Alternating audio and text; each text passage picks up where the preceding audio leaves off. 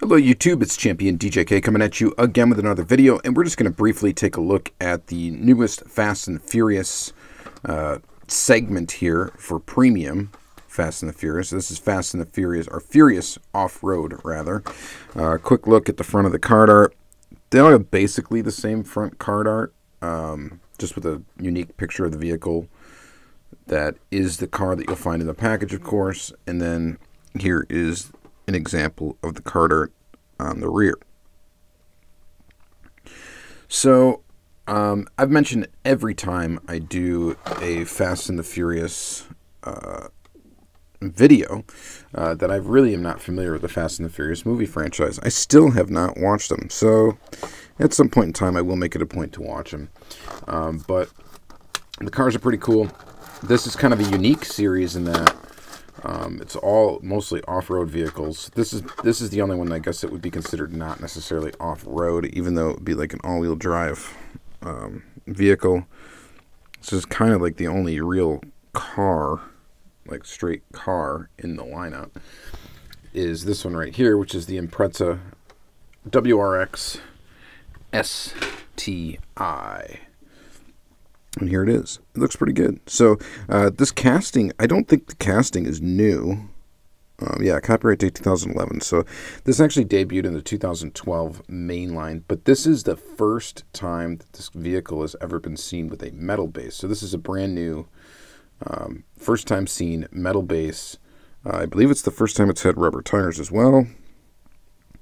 And it looks decent. Of course, we got full deco on these models, but it is the current method of doing graphics for Mattel, which I somewhat complain about every single time I do a video on one of these newer premium series, is that it just doesn't have a very high resolution, which is unfortunate. My guess actually is it's not that it makes the vehicles possibly cheaper to produce from a materials standpoint. My guess is it makes them quicker on a production line. I don't know though. I'm not sure. I mean, they're able to do full graphics, and they just don't look as good as sharp as some of the older models did, with a different method of printing these on. So you got carbon fiber, faux carbon fiber here on the hood, and again, full deco. It does look pretty good, though, for sure. Alright, so that is your first model in the series, and this is the only casting in this series that is not technically brand new. The next one we got here is this Mercedes-Benz G-Class, 1991. And this tire is basically a new off-road tire as well. I think it might have been seen on that RLC. Was it on the RLC Ford Raptor? It might have been. But anyway, so here's this. Brand new casting. Pretty cool new casting. Nice to see some more off-road trucks. So Mercedes, and again we get full deco. So you're going to get rear detail, you're going to get front detail. If there's any detail on the side, you'll get that as well. These are all metal. Oh, some weird little piece of tape on the bottom. And this is a nice matte finish, kind of army green. And it looks pretty good. That's a nice looking model, I would say. What do you guys think of that one? Pretty cool. There's really not much to talk about here because there's really, I mean, the model looks good. It's metal body, metal base. It's rubber tires, full deco. It's everything you want in a premium Hot Wheel. And it's a brand new casting, so there's nothing really to talk about as far as the history of the casting goes, but definitely a cool new model. So this is an interesting set. I actually, to be honest, I really kind of debated on not even picking this set up. Here's a Land Rover Defender 110 hardtop. I knew I wanted to get a couple of them, but I was just not debating on getting the whole set. And the two I really wanted to get, one was this one here, this Land Rover Defender, this all blacked out Land Rover, which to me is probably the winner in the series,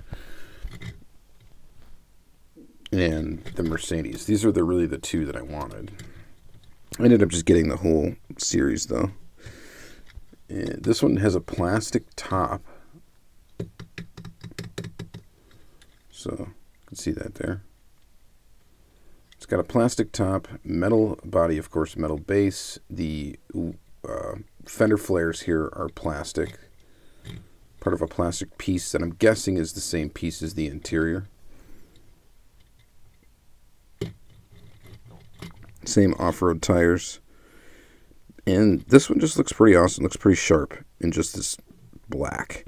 The top looks a little bit more glossy than the sides do. It's more kind of a matte finish, but the top being plastic gives it kind of a glossy look.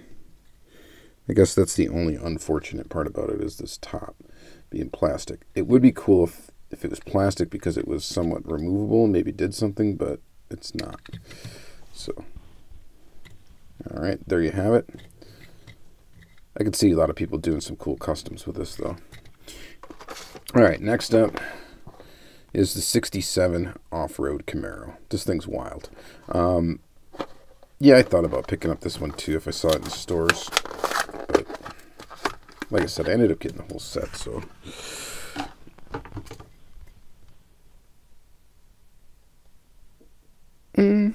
It's pretty cool.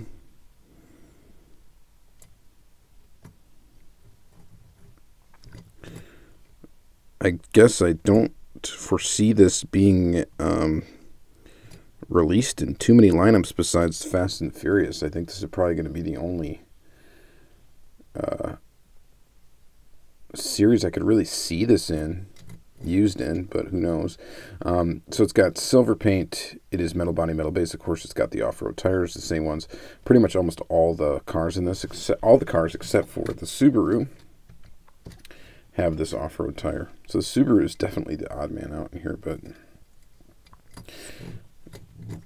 they probably are limited to what they're going to do if they're going to make it a Fast and the Furious series. It does look pretty mean though, this Camaro. I like the actual body casting. I think looks pretty awesome. Yeah, all in all, not bad. So, ooh, the front, like the front bumpers and stuff, those are all part of, I think they're part of the metal base. So they're metal up front. It's kind of neat. Pretty cool. All right, and then lastly, we get the Hummer H1. So big Hummer. And this also is a brand new casting.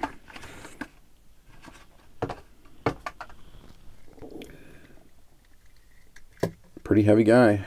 It's got, of course, the metal body, metal base. It's got the rubber tires.